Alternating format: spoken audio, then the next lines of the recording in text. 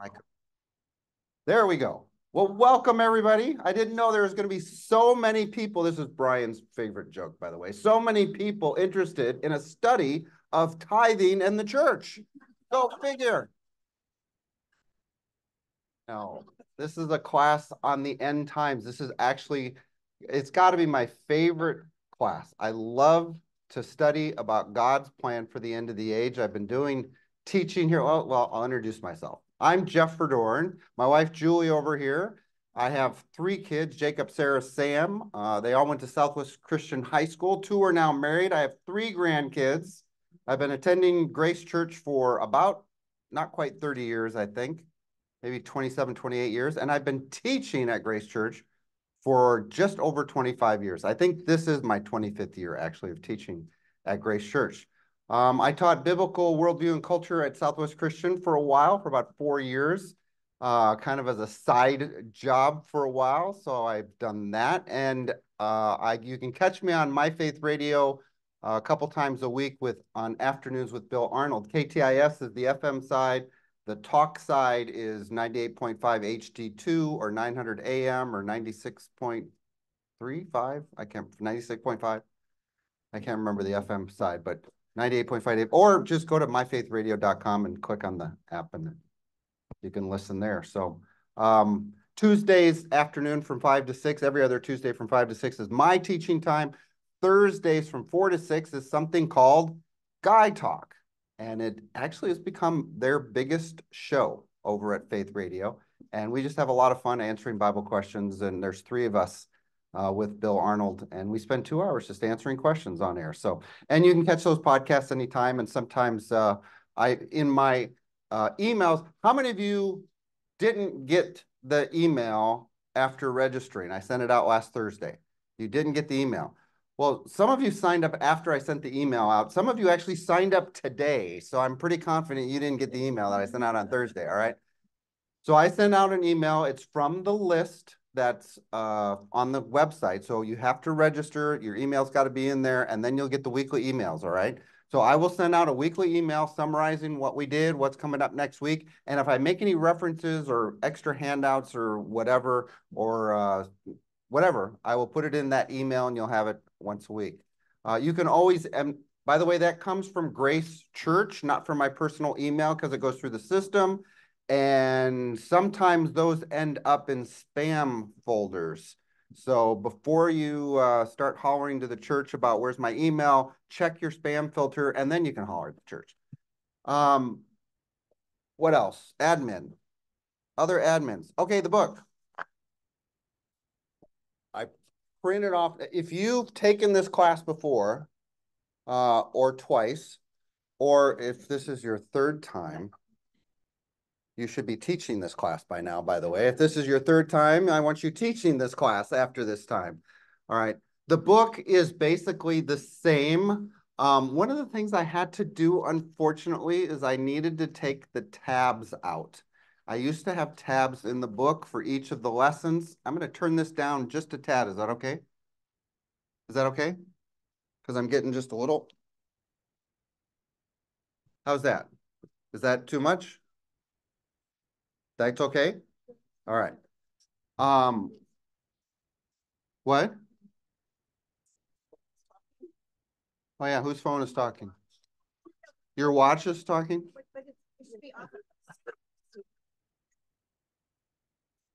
So hammers work too. Just ask Hillary.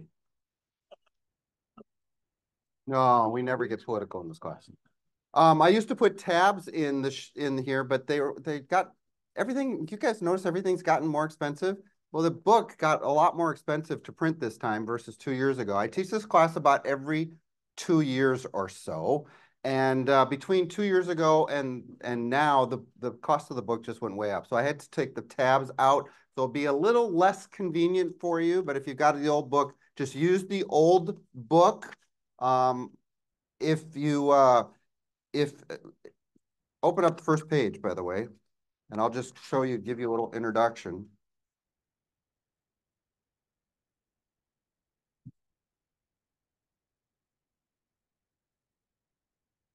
There we go. So here's the agenda. Typically in this 12 lesson class, I usually spend 15 to 16 weeks on this topic.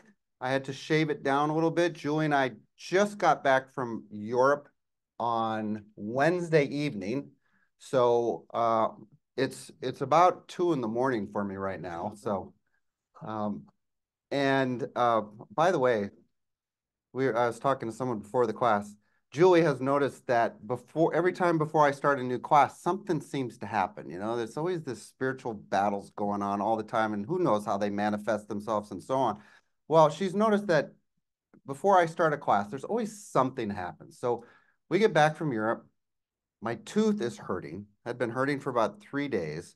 I get into the dentist the next morning and they say, well, I think you got a root canal. You got to go in and get a root canal. So I got scheduled the next morning, Friday, and I get in, I'm sitting there for over an hour and he's working this thing, working. How many of you have had a root canal? Yeah, it's great, isn't it? You've had it, even Brian's had a root canal. And he doesn't finish it up. How many of you had to have 2 sessions to get your root canal done? So it's not uncommon. You had to have 2 too? All right, so he finishes up. I get home. Well, I get this wicked fever Friday afternoon, and I'm out for 2 days. Finally, Sunday morning, I'm feeling gone. It's broken, it's gone, and so on. So this leading up to this class has just been something. But anyway, so we have a couple less weeks this semester than I normally do. So that means a couple of the lessons that I normally spend maybe 2 weeks on, we're going to have to squeeze into 1 week. But that's kind of the story of this class. Because my first Revelation class that I took was actually a 2-year class on Revelation from Precept Ministries. It's called Precept Upon Precept.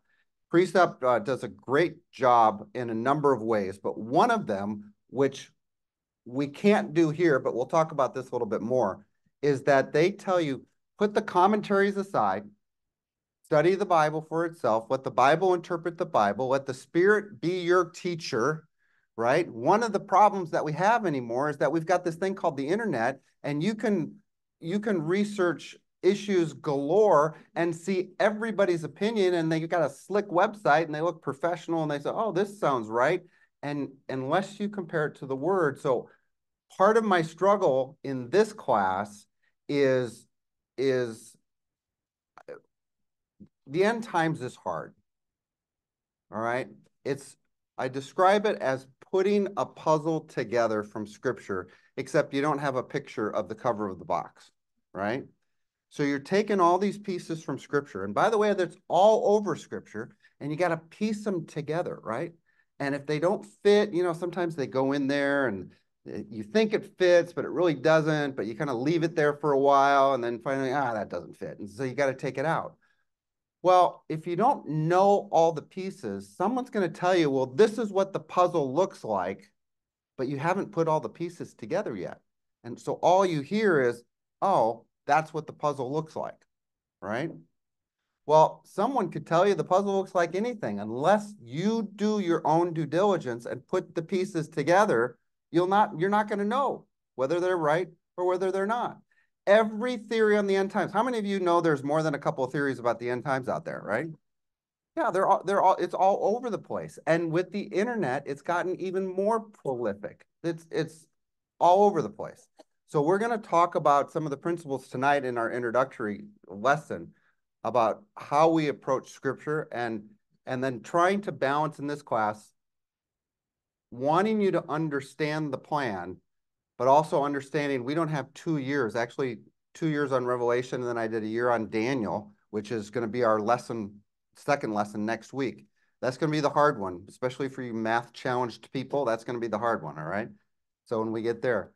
But it's just hard. But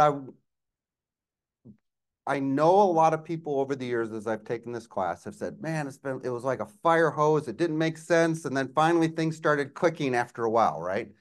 Well, I've changed the way I start this class. We're going to do an overview of the end times tonight. I never used to do that. Okay. Why? Well, because I wanted you to struggle with the text. I wanted you to stare at the pieces. I wanted you to put the pieces together. And we'll still do some of that. I've got a little bit of homework on each lesson because I want you to go in, put your nose into the word and study it, look at it, become familiar with it, get some of these ideas and this language familiar in your head, and then we'll come and put it together. I don't want to teach as much as I want to guide. All right. I say this in all my classes. I don't want you to believe anything because I say something. I want you to know what you believe and why you believe it from Scripture. Amen? All right. So, but we're going to do an overview. So we're going to have to start at the end where I like to leave the end. I used to leave the end, and I just got so many comments that said, oh, I was so lost for so many weeks. But I hope this will change that because we're going to do an overview tonight of the end times. But here's the schedule. You guys can see all the schedule. Remember, we have in person, we have Zoom. By the way, how many people? We got 36 people on Zoom right now. So everybody say hi to the Zoom folks. So we got people in Canada, in Florida, in Arizona. Where was the last one? In Denver. So we got people all over the place watching tonight. So welcome all the Zoom folks. I will record this if Richard reminds me every week to record it. I will record this and then we'll put it up on YouTube. And so if you miss a class, and by the way, you need a doctor's note if you miss any class, all right? I love to see your face and to interact and to hear your questions and so on. And you just don't get that when you're on Zoom. You're busy drinking your coffee, you're checking your Instagram, and you're doing other things. I know it. I can see you. I see you right now. I see you. Somebody was scrolling through their Instagram. Well, yeah, I see it. But you know what I mean. It's just more engaging in person. So if you can show up in person, but Zoom is fine too. And then if you miss it, I will post it usually within a couple days. And in my email that I will get out after each class, it will have the link directly to that YouTube. And that link will grow every week throughout this semester. So by the end, you'll have an email with all the links to all the classes in YouTube that you can go back to at any time. All right. The book, by the way, so next page. This is the lesson descriptions. So as we go through, tonight is going to be kind of an overview, understanding the end times. Why do we want to study the end times anyway? Why do we do it? I remember when I was taking the Revelation class, I would come home and I would get so excited. I said, Julie, God's telling us what's going to happen. This is so cool. This needs to be on 2020 or Dateline or 60 Minutes or whatever. And it still hasn't been on Dateline or 2020 or 60 Minutes. So I teach it, right? But God has told us the future. And I just think that's so cool. And I think you should think it's cool too. But remember, as much as we like to understand what's going to happen, knowing the future, God's prophetic word and what he says is going to happen, studying the end times is much more about knowing the planner as much as it is knowing the plan. Amen? All right. So here are the descriptions, and then I got some handouts. The handouts, by the way, several of the handouts we will refer to directly. Some of the handouts I don't know that I'll actually end up getting to, especially in this little shortened version because we're missing a few weeks in this class. But they're there for your reference, but just know they're there. So if you go to lesson 1, this is my new tab page without a tab. And I put some notes there so you can open it up to the lesson. If you want to take notes, there you can. So the handout for tonight is actually kind of a handout on the theme that I was just talking about. It's my list of Jesus in every book of the Bible. Do you know that you can find Jesus in every book of the Bible? And I love to read this list, but I'm not going to. It takes several minutes to get through it. But I encourage you when you get home, read it. Now, in order to do this, don't just read it out loud, because otherwise you'll just kind of skim over it. But read it. Genesis, he is the seed of the woman. In Exodus, he's the Passover lamb. And go through. And by the time you get to Revelation, and you'll see that he is the King of Kings and Lord of Lords, you can't help but say amen. All right, so that's that handout. So it's in there. It's for your references, but I'm not going to refer to it again. And then, of course, past that, it's lesson 2. Every lesson, if you look at lesson 2, has a little introduction page, just kind of my comments on the lesson. And then there will be 3 or 4 homework pages. Yes, we do have homework because of what I was just talking about earlier. I really want you guys before class to get familiar with the text that we are going to be dealing with. Now, some of you are not going to like the fact that I don't go through the lesson question by question by question. That's not what I'm going to do, right? I will most likely cover everything in the lesson, but it may be different than by just telling you what each question was. The questions are there for you to gain some familiarity with the text and the ideas and the concepts, okay? All right. Handouts free with commitment. This book came to you free. I just have one stipulation. This class will bless you.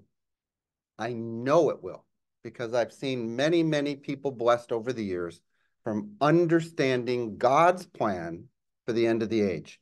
It will bless you, all right? But you have to commit to do the class. So it's free, but I just ask you to make a little extra commitment to say, okay, I'm going to do this class and I'm going to finish it and I'm going to get through it. Amen? All right. Oh, by the way, for all you Zoom folks, the books, you can pick them up at Grace Church at the reception desk, which is by door 4. And to the right of the reception desk, they have some bins. And we get our own bin now. We got a bin. We're somebody now. So in that bin, I will put a bunch of books. All right. So the books will be in there. Come and take a book. If you've already taken the class, try to use your old book. All right. Because, yeah. But if you need to pick something up and by the way, if you're a Zoom person, several of you have emailed me. You've given me your addresses. I just picked up these. Oh, that was something else that happened for this class. These were supposed to be ready end of last week. Then they said, well, we'll have them done on Monday. And I said, well, can I pick them up at noon? And I said, okay, Monday's fine, but I got my class Monday night, you know. They said, okay, we'll see you at noon. Well, I called them at 11:45 and said, I'll come and be there in 15 minutes. Well, we're not done yet. Well, you can come and pick them up at 5. And I said, I plan to be at the church at 5 to set up for my class. So they got them done at 4. So it's like, oh, got a little hot and sweaty setting up. But we're going. I will mail those out to everybody. If you haven't emailed me yet, your address, just email me, jeff@verdorn.com. And will you put in a chat, jeff@verdorn.com? Also, Zoom folks, you can type a chat anytime. I won't read them, but Julie will read them. And if it's a question or whatever that you're asking, she'll interject for you into the classroom. All right. And weekly emails. I think that's all the admin. You guys excited? All right. I like to start every class with my goals. What are my goals for this study? I'm an ex-consultant, so you can't do anything without setting an agenda, putting out goals, and then evaluating it afterwards. That's just what we do, right? Here's my goals: to know him more, to trust him more, to put our faith in him more through an understanding of God's plan for the end of the age. See what I'm saying? So in other words, any Bible study you're going to do, this goal is going to be your first goal and should be your first goal. I want to come to know God in a deeper, more meaningful way so I can know him, trust him more. Because the more we know somebody, the more we can trust somebody. And as long as they prove trustworthy, which God always does, if you're going to trust somebody with your money, they don't prove trustworthy, you're not going to trust them with your money. A babysitter, if they don't prove trustworthy, you're not going to trust them with your kids. But God is always trustworthy. And the more we learn that, the more we understand that, then the more we trust him. And isn't that what God says is how we're supposed to live? The righteous shall live by faith. There you go. And to understand, of course, God's plan for the end of the age. You know, there's something like $12 billion spent on trying to understand the future in this country through fortune cards. And, you know, I'm a Cancer, so I'm going to pull out a Cancer thing and get my horoscope or fortune tellers or whatever. Billions spent on this. God's told us it's free. It's free. And he's told us what's going to happen. And by the way, it's a pretty cool plan. And I've read the back of the book. You know who wins? Yeah, we do. But we want to know the planner. Here, that's not one of your handouts. This was just a document of Jesus in every book in the Bible. I think that's so cool. How many of you know George Mueller? George Mueller ran some orphanages in Bristol, England in the 1800s. And well, he was amazing in a lot of ways. You know, he never asked anybody for money. He just said, here's my need, here's my vision, and I'm going to let God do the rest. And God always provided for him. In fact, there's one story, I think it's in his autobiography, where they didn't have any food one morning. And they got around the table and they said, we're out of food and we don't know what we're going to serve the kids. And they started praying and somebody knocked on the door and they opened the door and the guy said, hey, my wagon broke down here. I'm going to have to take the horses back, but I'm going to have to leave this wagon here. It's full of milk and cheese and eggs and stuff. Can you use this? God provided. Isn't that cool? Well, at one point in his life, he wrote this in his autobiography. God then began to show me that the word of God alone is our standard of judgment in spiritual things, that it can be explained only by the Holy Spirit. Like many believers, I practically preferred for the first 4 years of my divine life the works of uninspired men to the oracles of the living God. Isn't that a great line? He practically preferred the works of uninspired men to the oracles of God. The consequence was that I remained a babe both in knowledge and in grace. You see what he's saying? He's saying, look, you can get the answers on all these theological questions by searching, the internet or commentaries or books or so on. But until you commit yourself to the study of God's words, he says, I remained a babe. And I get it. I know a lot of us. How many of you have wanted to know a theological answer and boom, the first place you go is some answer book. Now, a good teaching is a good teaching, right? And if it's based on the word of God, it's going to be valuable. But it should always point you back to God's word. And that's what I hope we do in this class. I actually have a great, great, great, great grandfather. His name was Adrianus Kuyper. And there was somebody in his family that wrote a little thing on his life. And it said this. But that's it. No? But above all, he studied the Bible. The Bible was his passion, and his ultimate goal was to glorify God. Mr. Kuyper's first read all of the commentaries on the Bible. He collected all of these he could, and then finally, he pushed them all aside, every one of them, and he studied the Bible by itself. It goes on to say later that, and so he became a premillennialist. And he also said that he knew that one day the Jews would be gathered back to their land because he says, because it was promised so often in scripture, often without qualification. He didn't know when it was going to happen, but because God had said it was going to happen, he knew it would happen. And it says, remember, this was written at the turn of the last century. Actually, 2 centuries ago now, right? In the late 1800s. That's before Israel came back to Israel, right? We're going to get to meet this guy and compare notes on eschatology someday. That's so cool. So what is your view of the future? He left his harp in San Francisco. Over the years, as I've talked to people about why do you want to study the end times, what are your expectations, which is coming next. So start thinking of your expectations or questions you have for this class.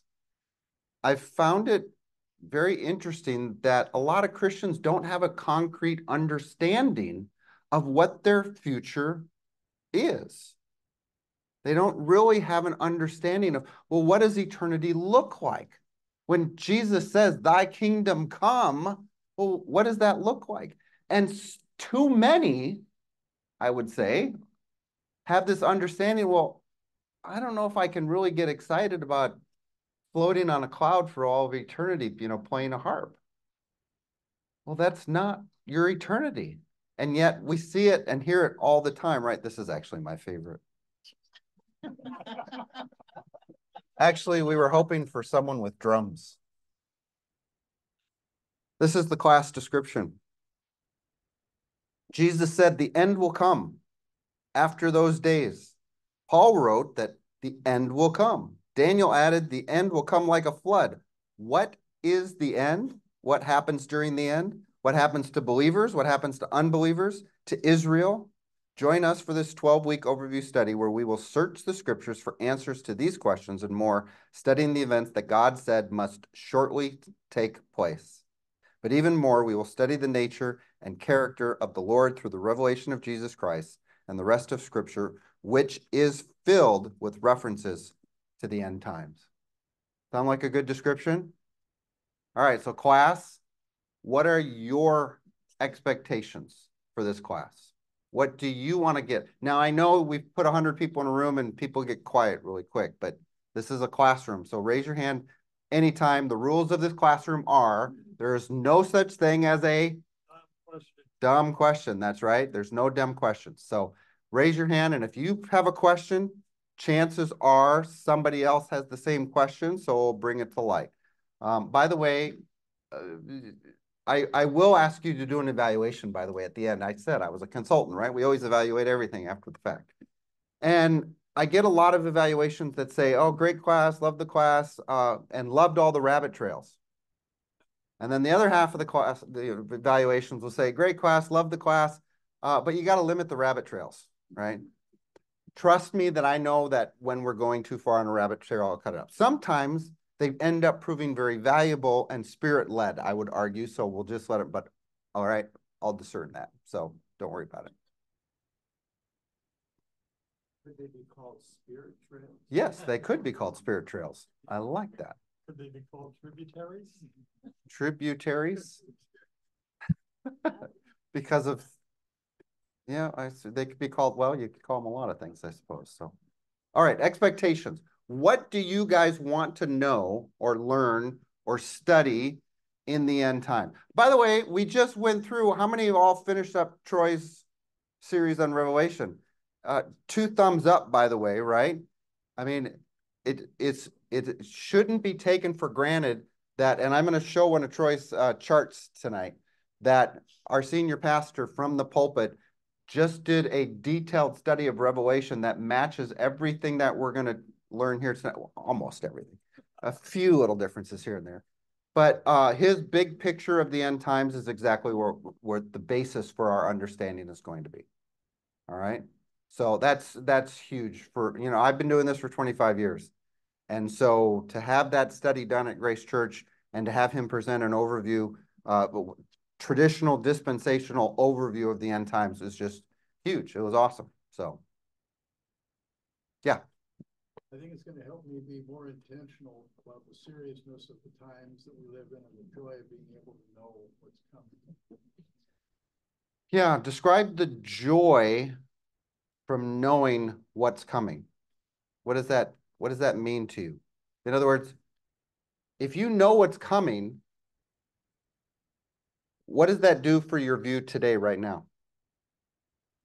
Well, it'll help me with people because no matter what they say or come back with, I can have the joy in knowing that my answer is my answer. And if they accept it, fine. If they don't, it's okay. Yeah.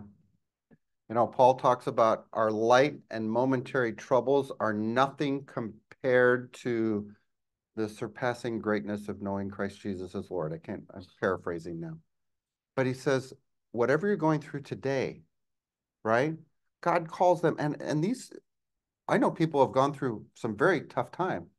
There's a woman at our church, Deanne, her daughter just went through brain cancer surgery, and she's even a couple weeks later, she's still struggling to identify simple objects. The prognosis is good.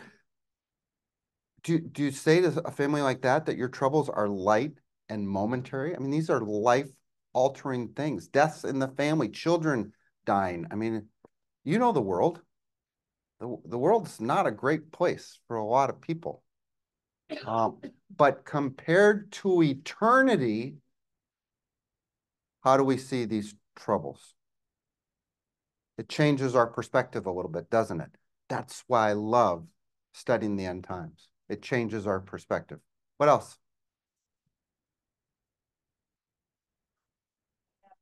In the future, it gives us hope. Yeah, so when we know what's going to happen in the future, it gives us hope.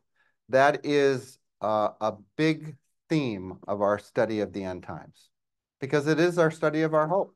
Titus says that the Lord's appearing, this is the rapture, by the way, is our blessed hope, right? So yeah, I mean, people can survive many things if they have hope. When you lose hope, that's when desperation sets in. So this is a study of our hope. Our inheritance is our hope. Yeah. I'd like to understand imagery better and know when to interpret the Bible literally versus figuratively. Oh, great question. Let me get to a slide on that. So the question is, I want symbolism in the Bible and when to take something literally and when to take it figuratively, right? Really quick, it's relatively easy. Back up. This is a slide, so I don't want to get into this too much. We got to decide, are we going to allegorize everything or are we going to take things literally? And taking things literally on how we approach Revelation, how we approach the Bible for that matter, and literally is actually not a great term. A better term is what theologians call a grammatical historical. And that's basically saying, I want to understand what the writer intended when he wrote the text, right? What's the context? What was the intention? And did he intend for the listener to hear this as a figure of speech or symbolism, or did he meant it to be real? And I can tell you, it's actually very easy to tell the difference. Now, some are going to want to take and spiritualize all of Revelation, and we're not going to do that. These are actual events that are going to come upon the world, and we'll talk about that in a minute. But when Jesus says, you know, I'm the gate, is that literal or figurative? Right, it's clearly figurative. When he says, and then I saw locusts coming upon the abyss, is that literal or figurative? Oh, not as easy as a question, is it? Is that I saw locusts coming out of the abyss? Is there such a place as the abyss? Well, what are these locusts? I have no idea. But it sounds like they come up out of the abyss. Now they have a face like a man and hair like a woman and, so on. Well, is that symbolic language? Yeah. Hair like, face like. Now he's using symbolism or simile in order to describe these things. But the actual event of these locusts coming up out of the abyss is going to be a real event. So what else? Yes, ma'am. Look at scripture and what scripture towards the second coming, what describes the second coming, what describes the rapture. So often I get confused. Oh, great question. So comparing scriptures between the rapture and the second coming. By the end of this class, any passage that describes Christ's coming, you'll be able to identify and say that's the rapture or that's the second coming. Okay, easy peasy, lemon squeezy, right? Because once you get the big picture, right, which we're going to try to build right away. By the way, the big picture is kind of like the puzzle. What's the first thing in a puzzle you do? The edges. You do the borders first, right?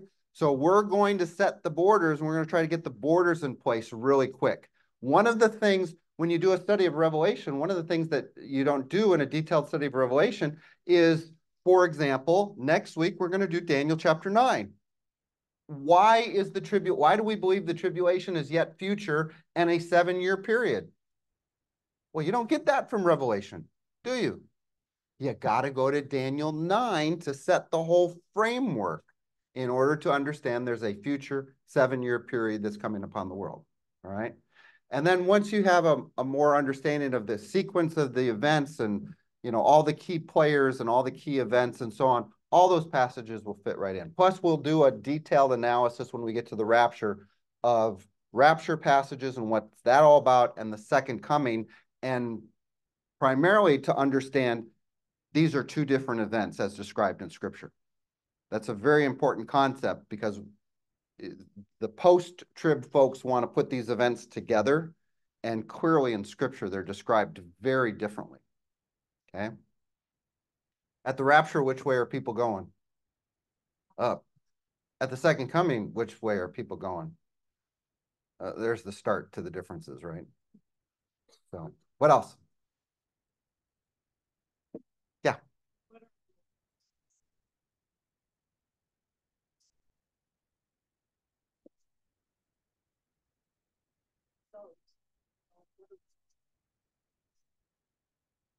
Yeah, so what our role is, we were sitting around a campfire one night with some of Julie's high school friends, and we were talking about faith and God and stuff, and I was getting a lot of pushback and stuff, and then someone brings up the guy in the Amazon. Well, what about the guy in the Amazon who's never heard of Jesus? Why are there so many people concerned about this guy in the Amazon? If you're that concerned, why don't you fly down there and tell them about Jesus, for goodness sake? But it was like this argument. But then I don't know, it transitioned into the end times, and all of a sudden, nobody was debating anything because nobody had any basis for debating what we started talking about, right? Because this is kind of prophetic from the Word of God, and a lot of it they had never heard before. In lesson 3, there's a journal page in the book, and it's a journal of how you've been blessed. I'm getting ahead of myself again here, but Revelation starts with a promise that blessed is he who reads the words in this book and heeds the words that are written in it. You will be blessed. One of my blessings, because I took this journal and wrote this journal over my 2 years of Revelation study. Do you know what one of my top blessings was? Was a sense of urgency for the time in which we live. That was 27, 28 years ago, 30 years ago, right? So our role, I would argue, what's our role? Proclaim. We are to fight the good fight of faith. We are to be truth bearers. We are to be light to the world. The fact that Jesus is coming back should either be your blessed hope or your greatest fear, depending on where your heart's at. Amen? What else? The fewer expectations you have, the easier it will be for me to meet them all. Right? Yes.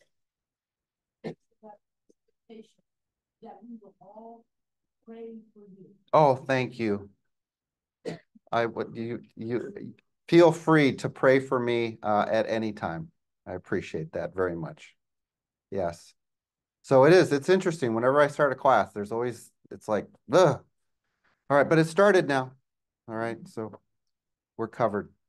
But thank you. I appreciate it. And to be honest, one of my greatest prayers for me personally, that passage where it says that workman, the one who correctly handles the word of truth, that's my greatest prayer, that we just handle this word correctly, properly. Amen? All right. Well, let's start with a little teaching. That's kind of the admin stuff, your expectations. I want to do a little thing on overcomers, and then we'll get to the overview of the end times. Let me pray. Lord, we want to be that workman, one approved, who handles your word properly, correctly. We know that you are our teacher. You have given us your word. You have revealed yourself to us. You've revealed your plan to us. We know it's not easy, but we are going to dedicate ourselves to the study of your word, to examine the scriptures as you commended the Bereans to search the scriptures every day to see if what Paul said was true. So in this class, Lord, we just commit to examining the scriptures to see what of all the ideas and topics that we're going to discuss in this class are true from your word. Know what we believe and why we believe it from scripture. And Lord, we know you are a great teacher. You say you give us the Holy Spirit. He will lead us into truth. And Lord, as we look at the world, it's a messed up place. But you also say in Ecclesiastes, there's nothing new under the sun. I don't know why, as believers in Christ, we are so amazed when the lost world acts lost. But it does. And our great hope, Lord, is not in this world. It's not in governments. It's not in anything, but in you. And I know how this story ends. What's that song? I know this how this story ends. What? I can't remember the words. No. All right. Fighting the battle you've already won. You've already won. Lord, you have already won the battle. And in fact, we're going to see that in just a few moments. So Lord, bless this time. Bless all the students during this semester in this class. Let it grow all of our faith and knowledge of you so that we can trust you more, Lord. We pray this in your name. In Jesus' name, amen. To him who overcomes. In the book of Revelation, chapters 2 and 3, there are 7 letters to 7 churches. Each of the 7 letters has a description of Jesus. It has, here's what you're doing good, here's what you're not doing so good, and here's a promise for him who overcomes. All right, that's generally the pattern of each of those letters. To Ephesus, he says this,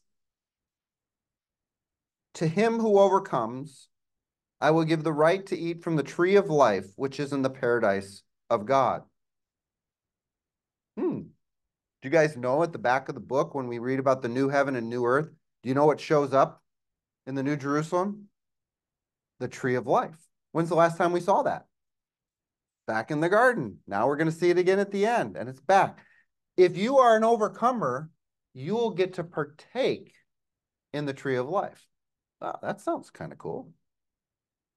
To Smyrna, Jesus says this. Oh, I'm so sorry. That hurt me more than it hurt you, I think. To him, no, Smyrna. He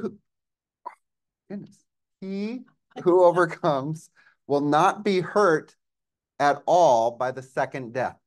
Do you guys know what the second death is? What's the second death?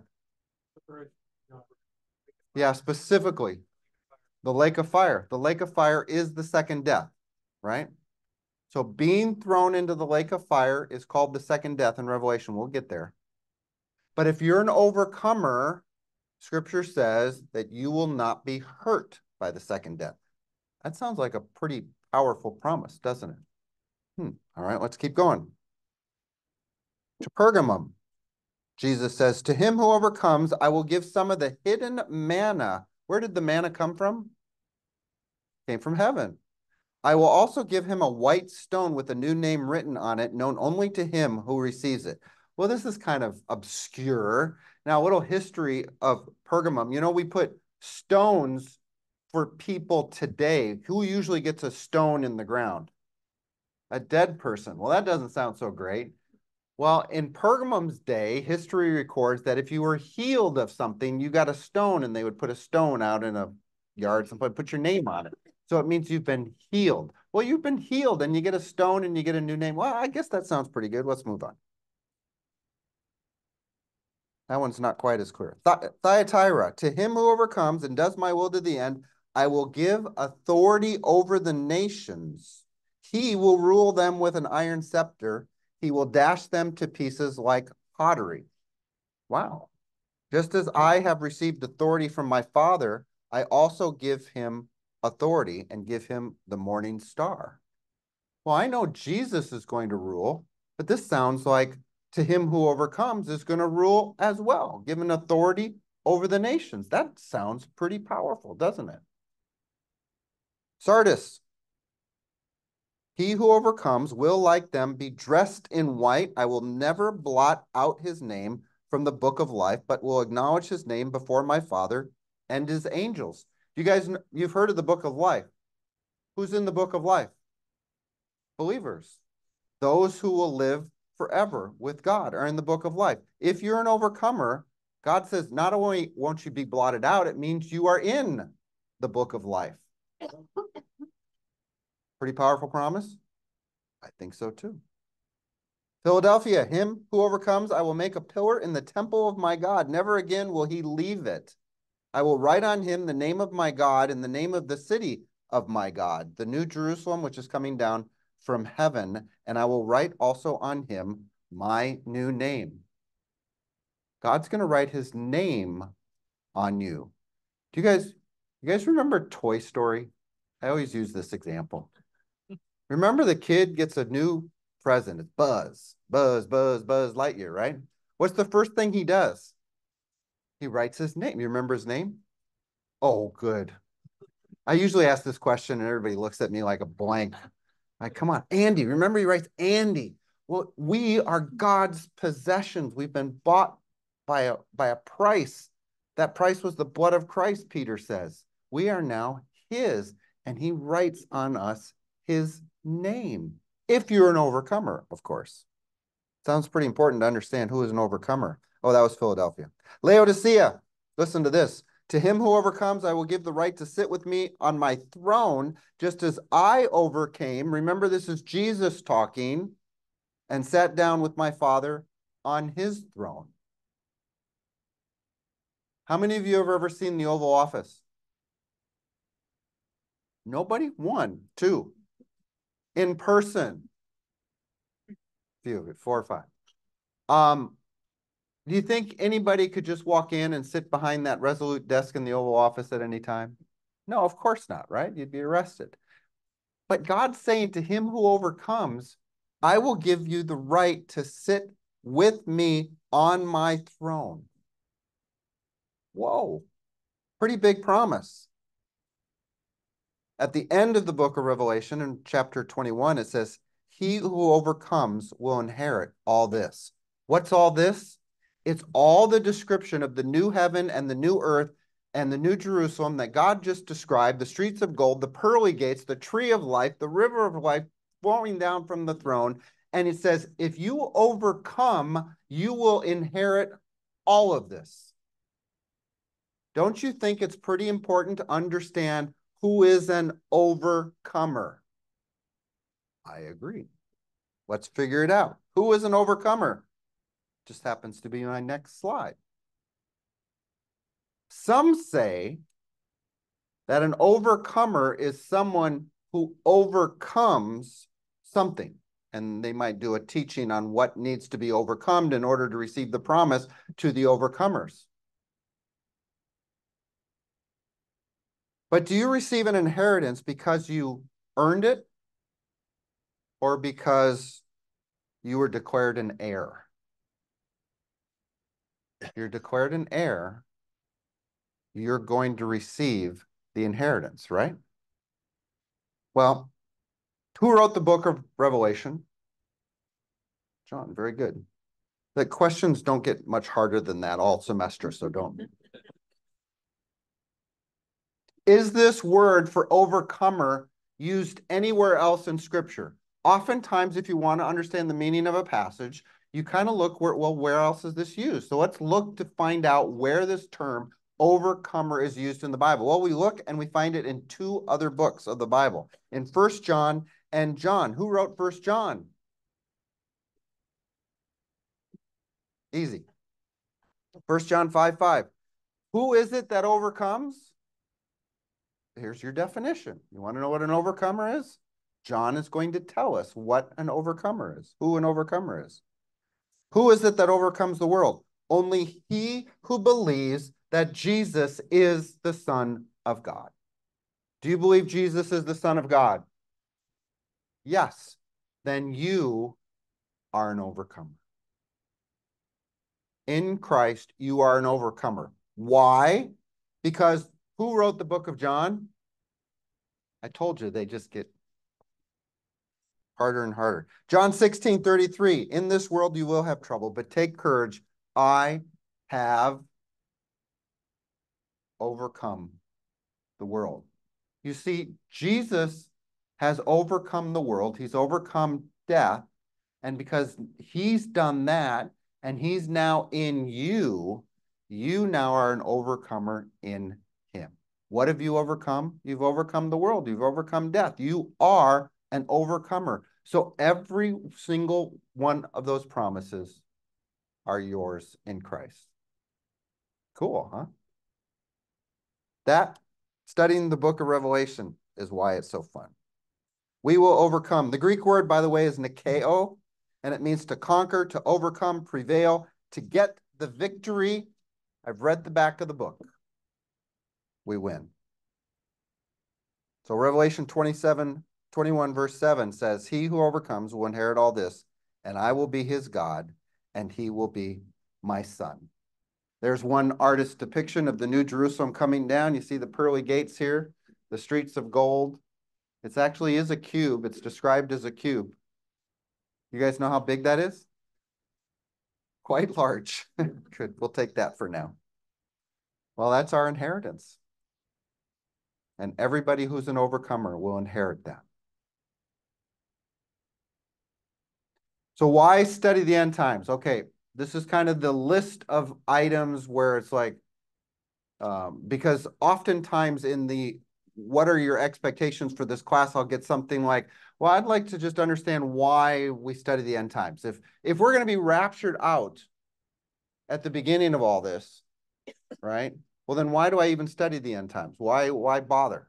Why? What's the answer to that question? Okay, the questions just got a little harder. All right, I get it. Yeah.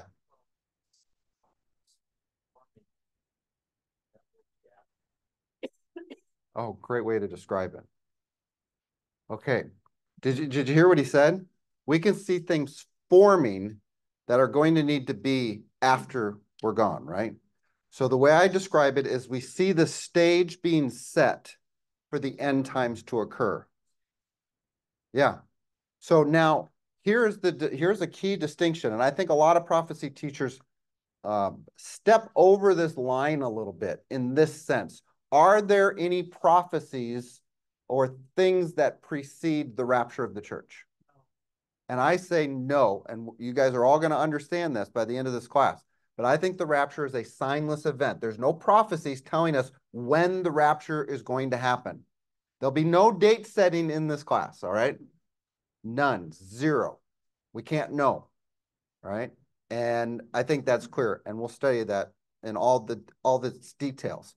But can we see certain things being prepared for what needs to be prepared in order for the for when the end times comes?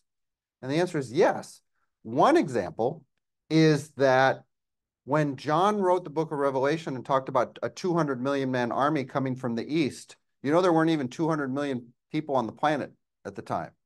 And China announced back in the late 70s or early 80s that they could amass an army of 200 million men. Oh, that might be a coincidence there, huh? How about things like the mark of the beast? We'll talk about this a little bit, but it says that no one will be able to buy or sell unless they have a mark.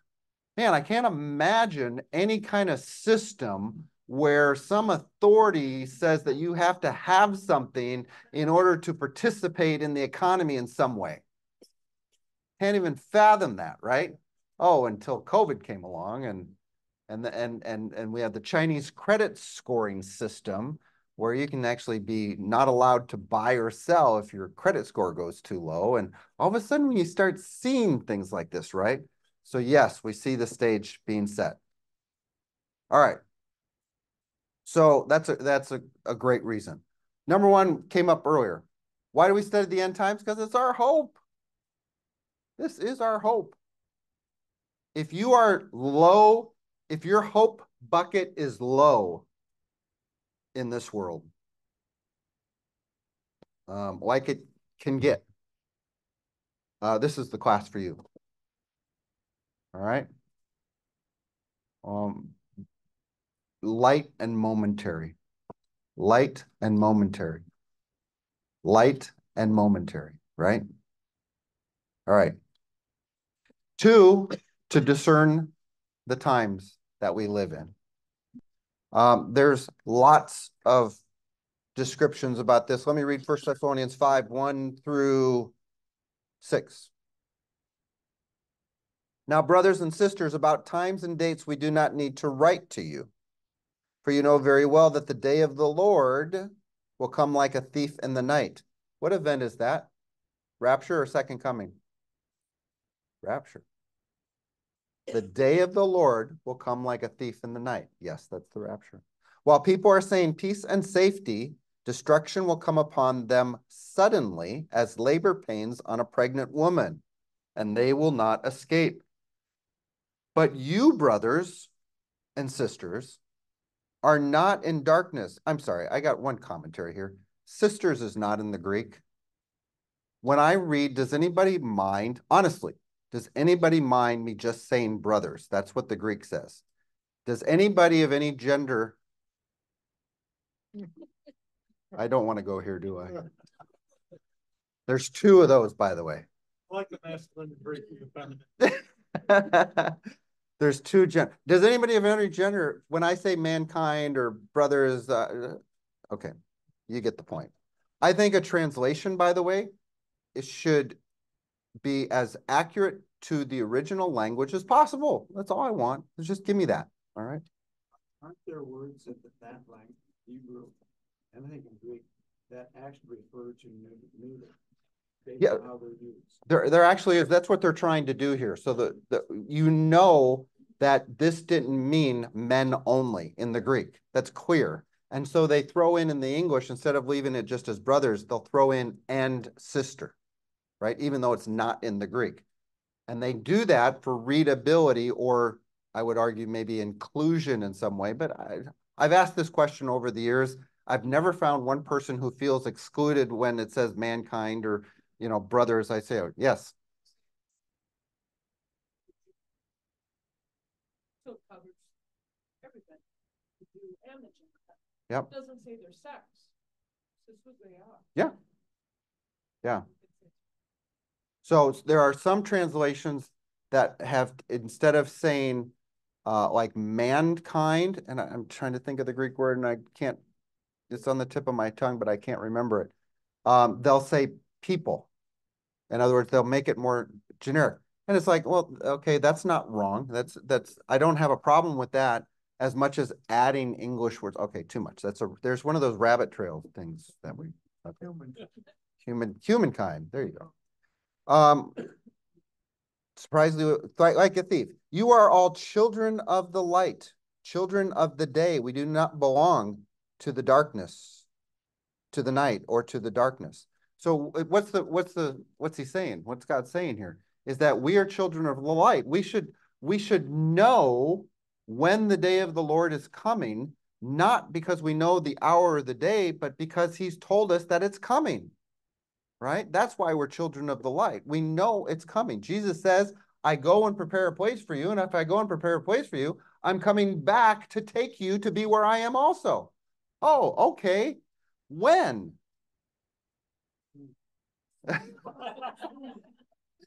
Someone's been through the class before. What's the answer? Soon. Soon. Yes. You guys know that for the new people here. By the way, how many people here have never taken a class of mine before?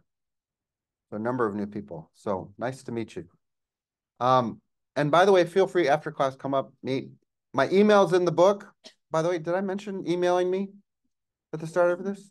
Yeah, email me anytime with questions. It might take me a few days to get back, but I will get back to everybody eventually. So, what was I saying?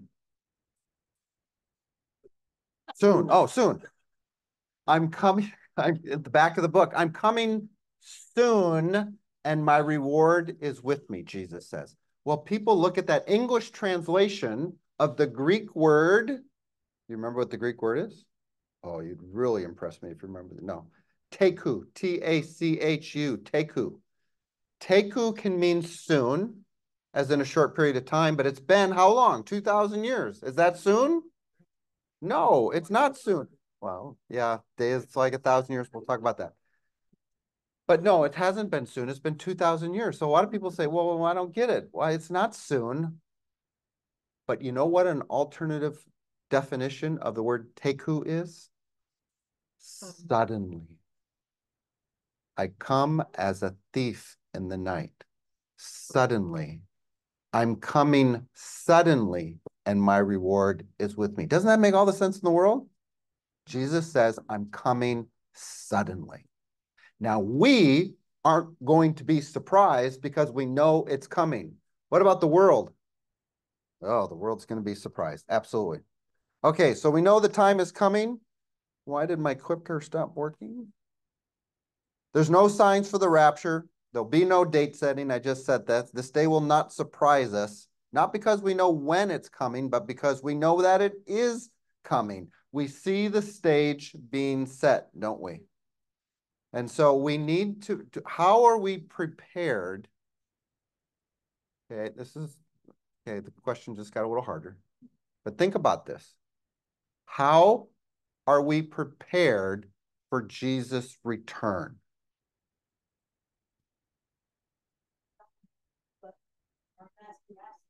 Okay, so doing what our master asks us. Is that how we prepare ourselves for the end times? If you want to get raptured, how can you guarantee that you're going to be raptured? Who said believe? Believe, believe, believe. Should we be doing what God calls us? Should we be doing what God is calling Ephesians 4:1 to live up to the calling that we have received? Should we be living up to the calling we received? Yes. But how are we ready for the end times? By faith. Absolutely. Once you are in Christ Jesus, you are an overcomer. You are ready. You are prepared. There's nothing you need to do. The foolish virgins and the five wise virgins and the five foolish virgins. Oh, we ran out of oil. The oil is the Holy Spirit. They had to run and get some more. Oh, well, you better watch out, Christian. You might be one of the foolish virgins that has to go get oil if you're not careful. No, that's not what that means. We'll cover that. How are you ready for the rapture? Believe in the Lord Jesus Christ. Right? Be prepared. The crown of righteousness. You know, there's 5 crowns talked about in Scripture. How many crowns can you wear at one time? Yeah, a lot of people describe these as 5 different crowns. I actually think God is describing one crown. He just describes it differently in Scripture. All right, we'll talk about that. When do we get our crowns, by the way? What's the event called? Anybody know? Yeah, the judgment seat of Christ, or the Bema seat. That's when we will be rewarded. That's when we receive our rewards. I think the crowns are connected to that. You are going to receive a crown at the Bema, and it's going to happen. That's the crown of righteousness. Anyway, I won't read that passage because I got to go. And blessing and to know him. And we already talked about the blessing. Okay, quick word on prophecy. Prophecy to me is one of the most amazing things about Scripture. As one commentary said, it's like God's fingerprints on the Bible. No other book in the entire world has provably fulfilled prophecy. God says something's going to happen, and then it comes true exactly as God said it's going to happen. Written hundreds of years before. How many of you, by chance, I don't remember who took it, how many of you have ever taken my Christ and prophecy class where we go through all the first coming prophecies for Christ? Anybody taken that? Nobody's taken that? Maybe that's the next class I got to do next semester. So it's about 90 individual unique prophecies for the first coming of Christ. All fulfilled perfectly, all written at least 400 years, sometimes 1,500 years before Christ came. Who can do that? Only God, right? So no other book. I mean, there's Nostradamus and some of these obscure prophecies. They're all just obscure, vague. You can have just about anything be a fulfillment of a lot of them if you've ever looked at them. They don't even make sense. Cyrus will set you back and set you back to Israel. 150 years later, Cyrus sends Israel back to their promised land. Coincidence? I think not.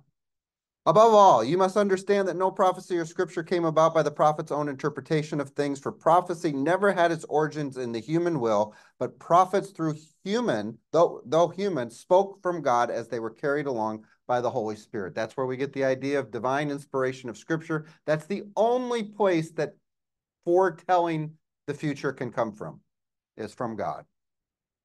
It's unique to the Bible. It's about a third of the Bible. It's like a puzzle, but you got to put the pieces together, like I said. Leave your preconceptions behind. How many of you read the Left Behind series? Yeah, almost everybody did. It sold up millions of copies. Now, that was a fictional story. You guys all know that, right?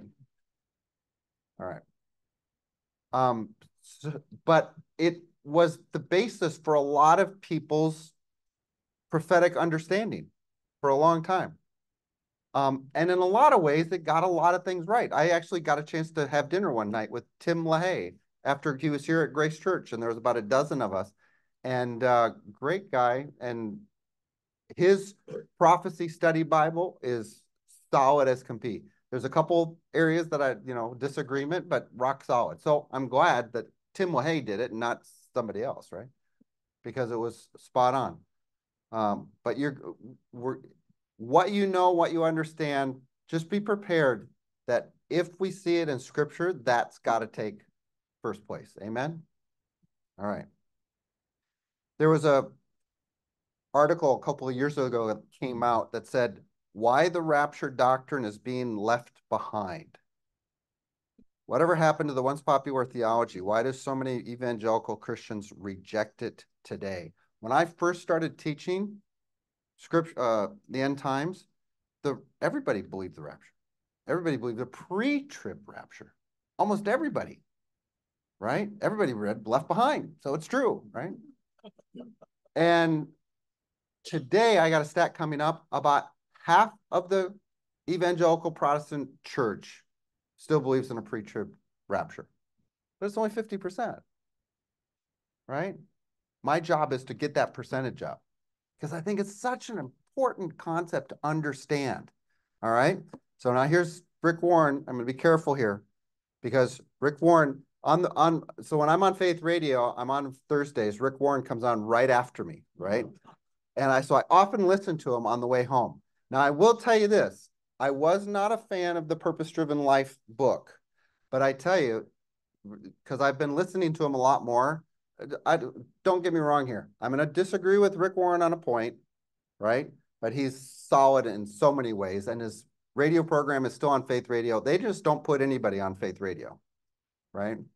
So he's solid in many things. I'm just going to disagree on one point from his book that was written a long time ago, and then we'll talk about one of the things that he said about this afterwards.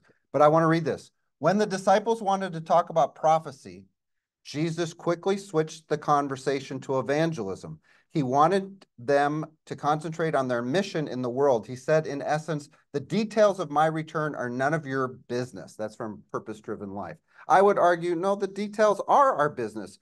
The date is none of our business. There's actually tons of information in scripture about his return, and I think it should be part of our business, right? So, and actually a couple of years ago, we were talking about this. You contacted Rick Warren's office, and what you got, right? And what you got back was that Rick said through his assistant, no, he believes that it's profitable to study all aspects of prophecy, the end times. I can't remember exactly what was said. So I think that's great. So this is an old quote. I still have it in my presentation. I should probably take it out, but let's move on. Oh, here's some of these stats. I'm just going to go through these quick. You can take a look at them. About 36% of senior pastors believe in a pre-trib rapture. Thank goodness ours is one of them. Amen? All right. About 18% believe in a post-trib, 8% believe in mid-trib, 25% don't believe in a literal rapture. That's 25% of senior pastors, Protestant pastors, don't believe in a literal rapture. I don't know if you saw Tucker Carlson. He had John Rich on, who was arguing that the rapture is a made-up doctrine and just a whole bunch of garbage. Oh, I've heard this John Darby stuff. We'll talk about it a bunch of times. But he's listening. He's so good on so many things, and he's listening to the wrong voices on this one. So 1% believe the rapture already occurred. Go figure that one out now, would you? Yet they're still around, and they're still teaching it. So look, there's been a lot of influences over the last 20, 25 years that have taken our blessed hope away for a lot of people. And I want to put that blessed hope back. All right? Oh, yeah, I said that already. I want to put the hope back in our blessed hope. Hey, I had a slide on that. All right. So here's the timeline. Remember what I was talking about? I have to balance the joy of discovery with being taught and having it be more understandable, about being frustrated longer, saying, this is all confusing. I don't know where all the puzzle pieces go. How do I do this? There's so many pieces. This is a 2,000 piece puzzle. And there's no picture on the box. You know, that can be frustrating, right? So, and balancing that with, okay, if we just do an overview, it's going to help so much, but you can't take my word for it. See what I'm struggling with here? We want the Bible as the source as opposed to the teacher of the source. So anyway, we're going to do an overview of the end times. So the last time here, we're going to do a 30,000 foot overview of the end times. Are you ready? All right, here we go. Revelation. All right. Those who have taken this chart's actually in the back of your book. You actually have this. This is by the guy by the name of Clarence Larkin. Clarence Larkin wrote a book called The Greatest Book of Dispensational Truth over 100 years ago. It's an awesome book. Difficult to get through, but it's awesome. He was a draftsman, and he created hundreds of these beautiful drawings. Now, this is a consultant's chart of the end times. I threw in a little artwork here with the scrolls. This is also in your book. Turn to that chart. It's in the middle, right in the middle. So this is my chart of the end times. And we'll be using this one. So find that and we'll kind of walk through it. And then each of those little blue diamonds has a description on it. There's more scriptures behind each of these, and that's on the pages right behind it. By the way, let's go back to Troy. Troy Dobbs put up a chart of the overview. This is Troy's chart that he presented, and that I agree with everything on this chart. I even agree. You are here. How do we know we're here? Right. Well, it also says you are here, so that's how I know.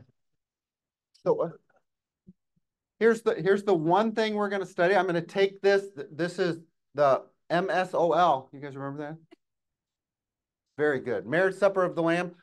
We're gonna take that and we're gonna put it down on earth down here instead of up in heaven. But other than that, absolutely.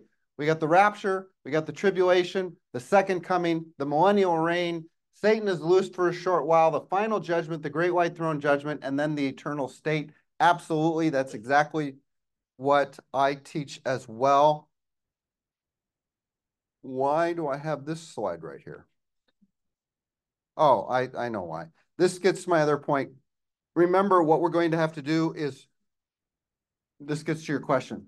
How do we approach the book of Revelation, the end times prophecy, and so on, and really the whole Bible? Are we going to take an allegorical view or a literal view, more properly known as the historical grammatical view? But that's basically saying, what's the plain context that the writer intended for anybody reading it to understand it? That's the literal view. Know that when you say a literal view, it doesn't mean you take everything literally. You can have figurative language in the literal view. That's all I'm trying to say. The other big question you're going to have to answer as we approach the text is all this end time stuff, is it past, preterist, or is it future?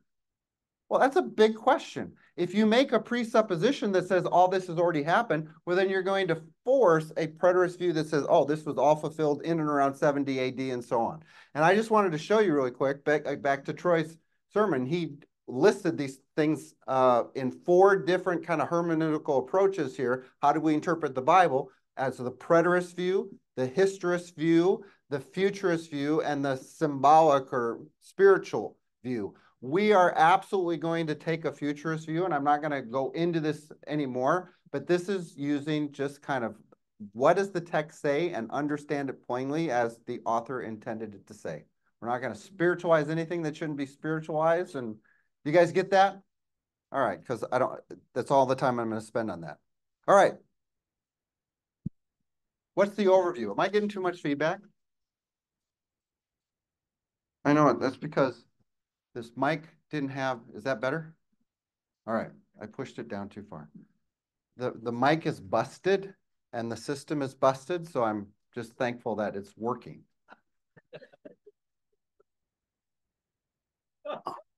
What's the first event then on the prophetic calendar? The rapture. You guys at the end of this class will understand what the rapture is, how it differs from the second coming, what happens, who it happens to, what it's really about. The rapture is really about our resurrection. It's about our glorification. It's about receiving our glorified bodies.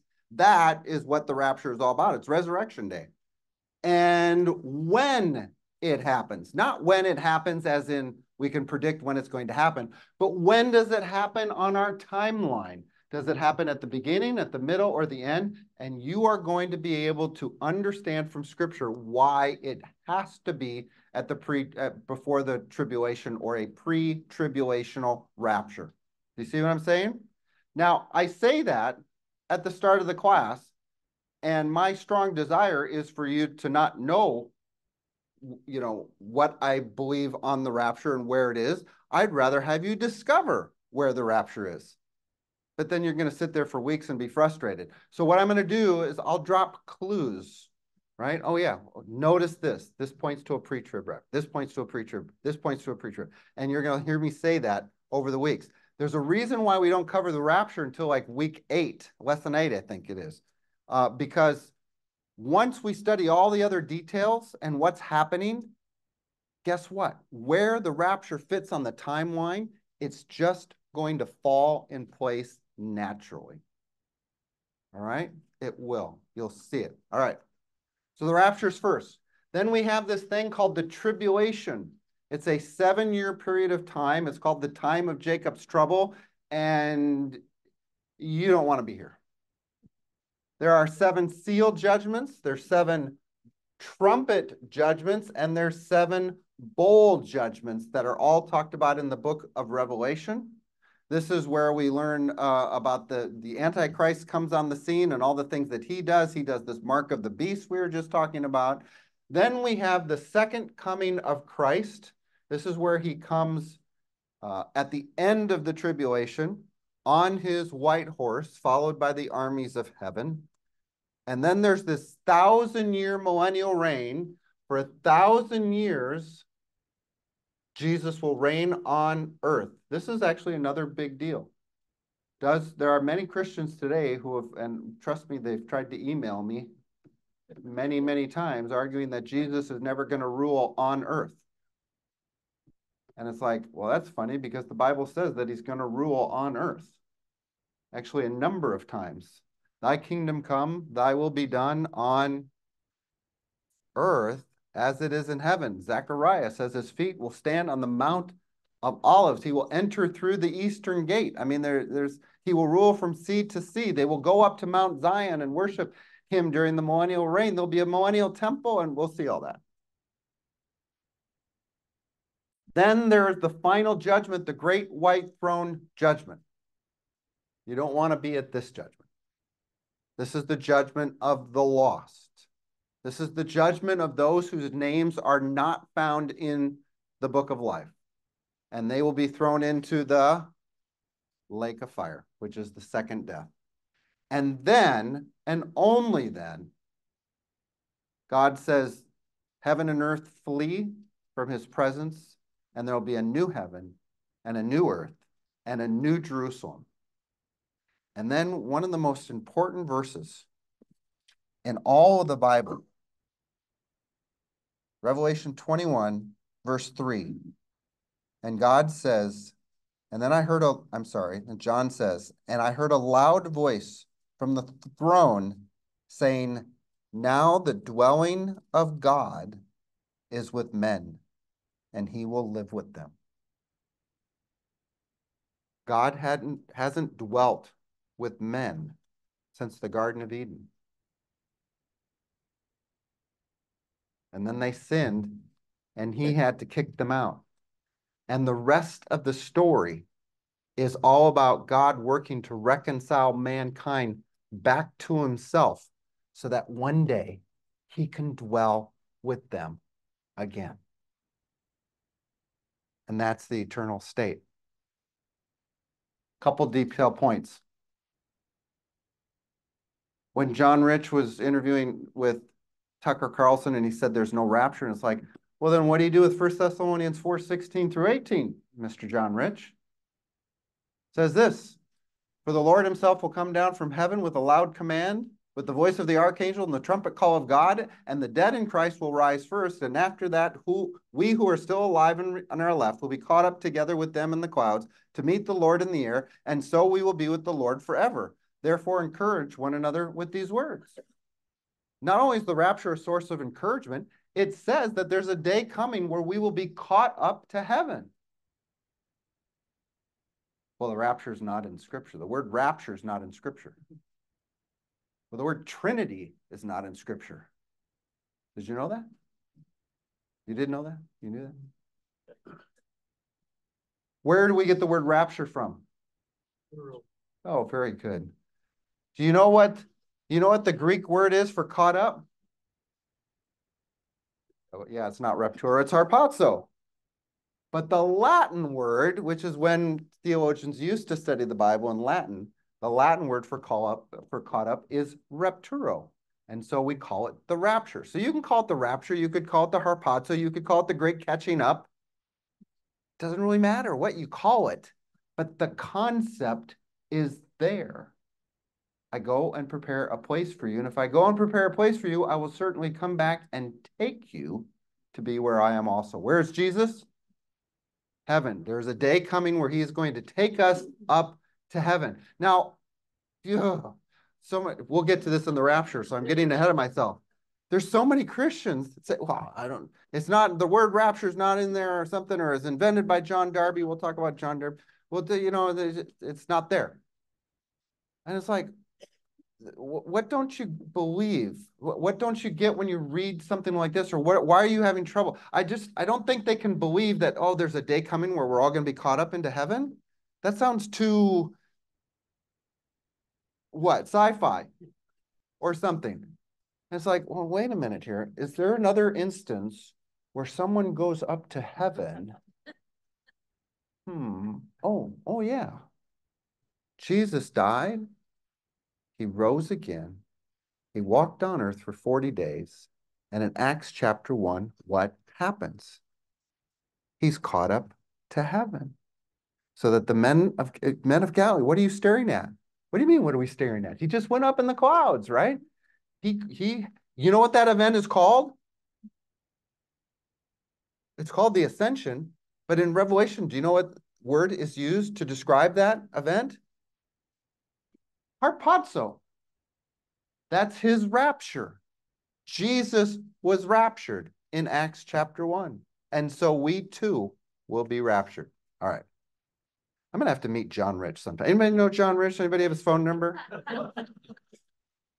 Anybody have Tucker's phone number? No? All right. 7-year tribulation. Like I said, next week you're going to understand the biblical basis for a 7-year tribulation. That's in Daniel 9. All right, that's where we're going to begin our study, is in Daniel chapter 9. But Revelation gives us a lot of the details. Daniel 9 gives us the basis for it. Revelation gives us some of the details. You're going to be surprised to learn that we're not going to spend a ton of time in the book of Revelation, which is probably a good thing. You just did a whole year of it with Troy, right? We're going to look at all the other passages that build into this plan that technically aren't in Revelation, but are part of God's plan for the end of the age. End times is all over the place. You're going to see that. I mean, you can go to the Psalms, you can go to almost every book of the Bible, and you're going to find information about the end times in it. Cool. This is where the Antichrist, he confirms his covenant, the great harlot, mystery Babylon. We'll get to know all the characters. We have the midpoint where we have this abomination that causes desolation, where this Antichrist sets himself up in the temple of God, declaring himself to be God. He's going to be quite a hoot, by the way. And then the second half of the tribulation, this is where the Antichrist makes war on Israel. This is where the mark of the beast is, by the way, in the second half, and so on. So that's the 7-year tribulation. Let's skip over him. Yeah, everybody knows he's a defeated foe, right? This Antichrist character. Just by the way, almost every time the Antichrist is mentioned in Scripture, it reminds us what his fate is. Almost every time. Isn't that cool? This is actually a statue in Brussels. The woman riding the beast. Do they know that they're, I don't know. Here's another one that this is the EU Parliament building. They modeled it after the Tower of Babel. I mean, why would you do that? Do you not know what happened at Babel? It wasn't good. The Antichrist kingdom, I'm going to skip over this because I'm running out of time. God's wrath, yeah. But by the way, the Antichrist gets to rule over the earth for that second half of the tribulation period. You know what he gets to rule over? The bowl judgments being poured out on the earth.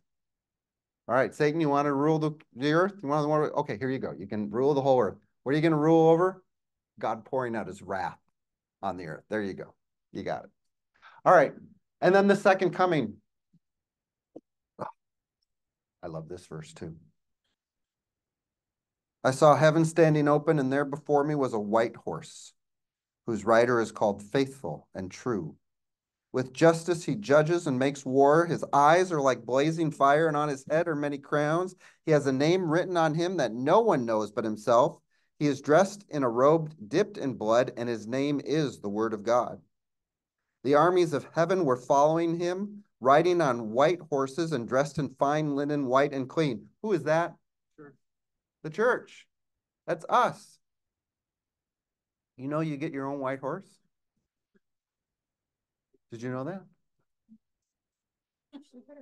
Yeah, do you know, you guys, you see, you've taken the class before. Yeah. Oh, did I? So you know my horses, I've named my horse already. You know, do you remember what my horse's name is? Thunder. Yeah, so you can't have that name. That's my horse's name. So I teach Sunday class. Oh, that's right. We talked about this on Sunday because Brian DeVries, the guy I teach In Search of, I forgot to mention this. In Search of Truth is the class that I lead Sunday mornings right downstairs in 152, and we cover a lot of things. But Brian DeVries kind of co-teaches with me. And he named his horse Lightning because lightning always comes before thunder. I know it. He got me, didn't he? He got me good. So. Israel. Oh, in the Israel thing? Okay. Out of his mouth comes a sharp sword with which to strike down the nations. He will rule them with an iron scepter. He treads the winepress of the fury of the wrath of God Almighty. And on his robe and on his thigh, he has this name written, the King of Kings and the Lord of Lords. Rapture or second coming? Yeah, it's going to get even easier. You'll be able to distinguish every single verse. I love that verse. Then the millennial reign, the kingdom of God. I've got 1 minute. Oh, and I always try to end on time, by the way, just to honor your time. So we'll try to end on time every week. 60 seconds. It's 1,000 years. It's on earth. Satan is bound. Christ reigns on earth from Jerusalem. Christians will reign with Christ. The lion will lay down with the lamb, right? Oh, thank you.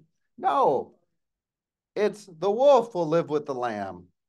Isn't that funny how we get phrases in our head? They actually are not in the Bible. The wolf will live with the lamb. The leopard will lie down with the goat, and the calf and the lion and the yearling together, and the little child will lead them, is the actual verse from Isaiah 11. but there'll be peace on earth. That's the only time peace has ever come, will ever come to this earth, is when the Prince of Peace returns to establish peace on earth. Amen? Then the great white throne judgment we'll study. I won't go through all those. And the new heaven and new earth and new Jerusalem. I'll just go through those really quick. You can see this is when all things will be made new. God will dwell with man. There is no temple. We'll talk about that. This is the new Jerusalem. This is the eternal state. I love 1 Corinthians 2:9. No eye has seen, no ear has heard, no mind has conceived what God has in store for those who love him. It's going to be better than what you can even imagine. I can imagine a lot. And it's going to be better than that. Right? Cool. You excited? All right. Lord, we thank you that you have in store for us an inheritance that we can't even fathom. And we look forward to that day. Come, Lord Jesus. When I was lying in bed with a fever, it's like, oh, any moment, right? Right now you can come, Lord. But now I'm feeling better. And I still say, Lord, come. We're ready anytime. In your name we pray. Amen. Thank you all. If you have any questions, email me. I will get the email of this week out in the next couple of days, and this will be up on YouTube. Zoom folks, thank you for joining us. Let's see. Yeah, over 30.